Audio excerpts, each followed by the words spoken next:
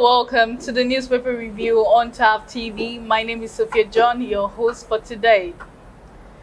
In case you're just joining us for the first time and you're wondering what we do on the newspaper review, it's a show where we get to look at news story making the front page of Nigerian newspaper. We talk about it, dissect it here. And of course, I won't be doing this alone. I'm joined by Mr. Ablaze. Mr. Ablaze, welcome. Thank you so much, Sophia. Such a delight to be here. Thank you for joining us. Thank you again. The blue looks good on you. Oh yeah, thank you. Once in a while, we want to fly the blue color. I'm not a fan of Chelsea or Nottingham. Did I tell you that's my favorite color? Have I ever discussed that with you? No. Is it blue? Don't tell me it's blue. It's blue. Interesting. That means you love the male colors. I would think that most girls would love pink and yellow and all those kind of flashy colors. Blue is also flashy too. Is it? It's flashy. Well, this is one of my favorite shades of blue though. So if you're out there, you want to buy me a gift, you know the color now. You know the thing I like about blue is it's unique. Mm-hmm. Should I call it unique? There are different kinds of blue. There's this sky blue. There's this bright blue. Any light shade of blue is my thing. I used to love navy blues, but yes, there's somehow also navy blue too. I realized that my skin texture will always make navy blue look dull on me. So I prefer the lighter shades of blue. Yeah, I love blue a lot. But I don't wear it every time, but I love it. Wow. I love blue too. Nice. Alright, you too can also be a part of the show. Follow us on all our social media platforms. We are on Facebook, TAF TV NG. We are on Instagram, TAF TV _NG. We are also on TikTok, TAF TV _NG. Do well to connect and engage with us on all our social media platforms. Yeah. Without no further ado, we'd like to head over to our newspaper for the day. We'll be looking at this day newspaper. This day is leading Tinubu. We are set to change narratives surrounding Nigerians' economy, and that's on page 4 of the newspaper. 15-point agreement. NLC wants Minister of Labour excluded from today's meeting with FG, and you can read that up on page 5 of this day newspaper.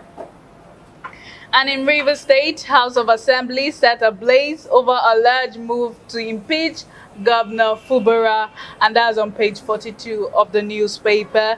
Mr. Abule, this is actually a shock. Yeah. I think he's just 6 months in office and there are already some kind of rumors about his possible impeachment. Yeah, very, very surprising. But then, living in Nigeria for so long, nothing surprises me again when it comes to politics. Okay. Anything can happen. Nigerian politicians have never ceased to, amaze me. For once, I've always thought that, okay, let them disappoint me for once now. But they will never disappoint me. They will always come up to the expectations of a lot of Nigerians as to the dramatic nature of politics in Nigeria. So when we talk about, the Rivers State House of Assembly set ablaze, it won't be the first time that such a hallowed, facility has been attacked. They have even fought there before. Mm-hmm. I remember sometime in Impeach's government, somebody was almost killed there. Yes.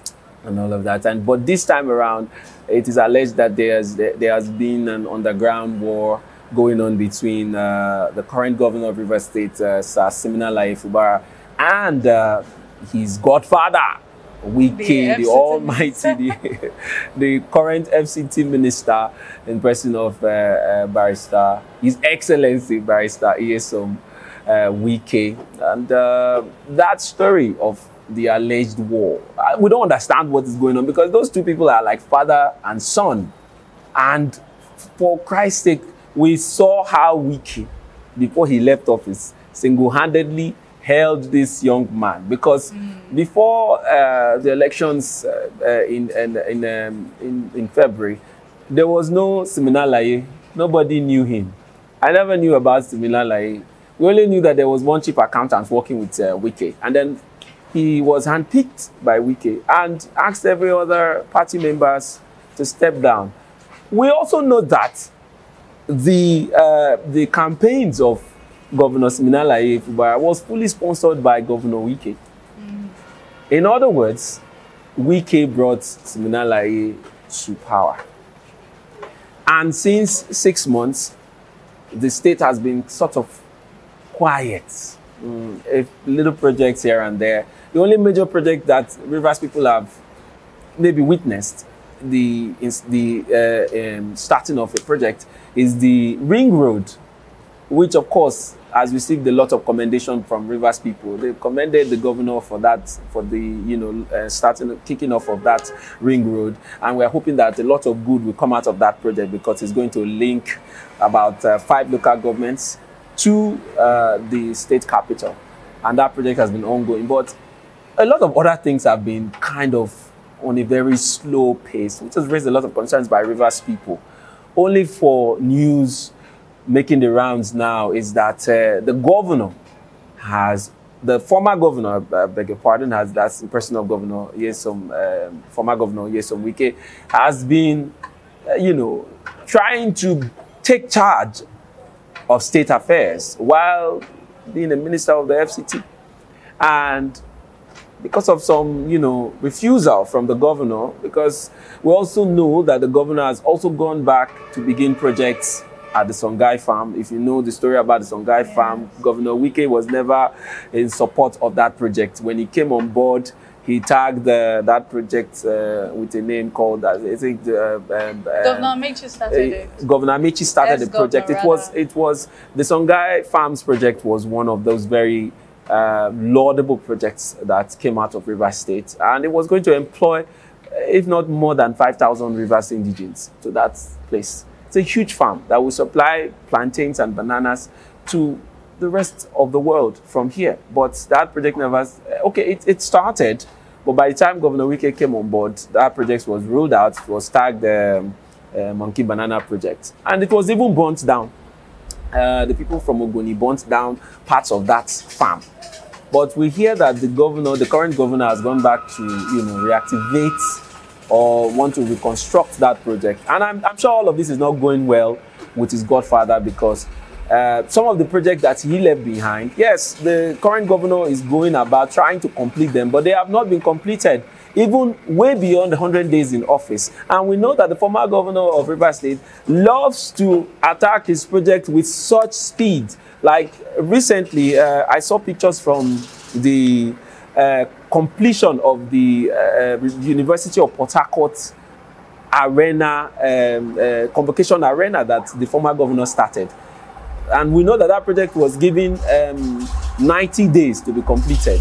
But of course, it spanned over those periods until now that it's completed, but not commissioned by this current administration. So I don't know, we don't know the true story, why there has suddenly become a rift to the level of the current governor being, of plans of impeaching the current governor that was, uncovered by the governor.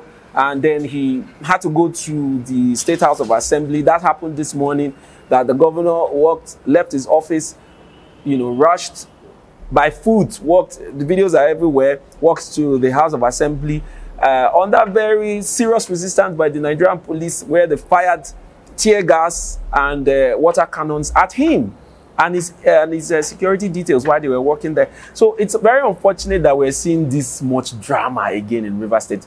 We thought that the former governor, Nyesom Wike, has gone to the FCT. There would be some relative calm in this state. But unfortunately, we're seeing drama coming up again. It looks as though anything that is tied to Governor Wike's name has a lot of drama following it.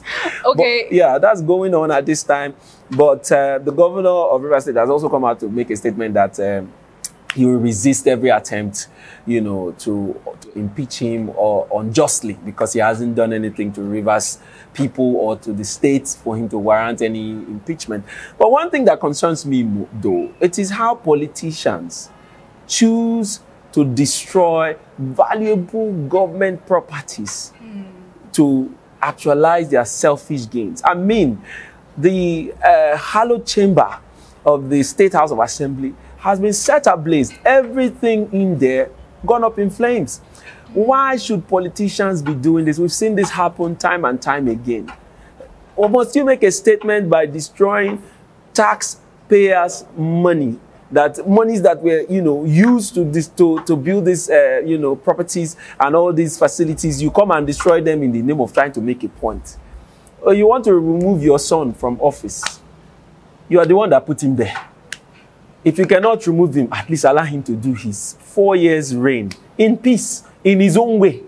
Because I don't think it is possible that a minister or anybody else will be able to, you know, absolutely dictate the happenings of a governor of a state completely for 4 years without having a clash with them, because they will have their own personal project. They will want to have their own impress on the minds of the people of that state, saying, okay, this is me while I was governor. Let's go back a little in time. Remember Governor Ambode and Lagos State. Yes, and his godfather, the current president, Tinubu. The godfatherism. Yes, it is there in everywhere. It's there in everywhere. It is just more amplified in some areas. And we saw that in the case of Ambode and the then godfather, Tinubu, that had to remove him after the first tenure and replaced him with Sanwo-Olu, that is, of course, a very loyal son to him these days. We see the way Sanwo-Olu goes all out for Tinubu as opposed to what Ambode used to do. Ambode wanted to work with the blueprint of Lagos State, but unfortunately, I don't think their working relations with his godfather then was going smoothly, and he was removed. But 6 months into, you know, governance in Rivers State, I feel it is too early for all these moves by anybody whatsoever to say the governor is not performing, so let's impeach him, or you're beginning to impeach. They successfully impeached or removed, not impeached, removed the minority leader who is, you know, a very important, you know, aide to the governor, and that resulted to all of the drama we saw recently. But we don't need all of this. If you people have any personal issues, father to son, I feel that can be sorted out. If he is going all out to remove Siminalayi Fubara from office the way he thinks he wants to do it, the seat of a governor is not the seat of a high school course rep. No, it's not. It is not. You don't. It is not a position where you put people and then tomorrow is it. It is not about you. It is not about Governor Wike. It is not about. It is about the people of Rivers State. So you cannot just jump up one day and say, okay, I put him there. I spent money to get him there. I will remove him. Political instability. You know, it doesn't work like that. Okay, this actually makes us raise questions and concerning the IPOB people of Rivers State. I actually saw in different places. I read when they were actually alleging and talking about marginalization in Rivers politics. Yeah. And then they saw similarities, Fubara's emergence as the governor of Rivers State as a chance for other Rivers State people to be represented in politics. Sure. And then we see this whole Wike and Fubara's drama, and we ask ourselves the question, what is really going on? Are other Rivers State indigents marginalized? Because for the past, for a series of up to 16 years, we have only been having the Ikwere people emerged as governor. I think it started from Governor, if I'm not mistaken, it started from Governor Odili down to Governor Mechi, down to Governor Wike. And this is the first time we are seeing another person from another tribe. I remember one time not too long ago, I was asking myself, are there not other people in Rivers State? You know, that is another point that is on ground, because the emergence of SIM actually tried to create a balance, even though the Ogoni people of Rivers State will not agree to what I just said now, because they will say they too have not been able to taste the seat of power like forever. Yes. And they should be given a chance. And they are not a minority as they, you know, see themselves in the state. But the riverine people have been there before, even though they were kept out of governance for quite a while. And now they are back in position in the office of the seat of the governor. But again, while they are there, I will repeat myself, 6 months is too short a time to say the governor is not performing. Do you see this as an insult to Popo people? Well, I don't want to say it that way. Let it not, you know, create more tension in the politics, but then again, it is an unfair move by anybody whatsoever on the seat of that governor to say he should be impeached. Impeachment should not be the matter on ground at this time. It is too early. in my opinion, impeachment should not be the topic of conversation in Rivers State government at this time. The man has not even had his chance to even breathe his own breath. Like, let him even run the government the way he sees it, the way he wants his team.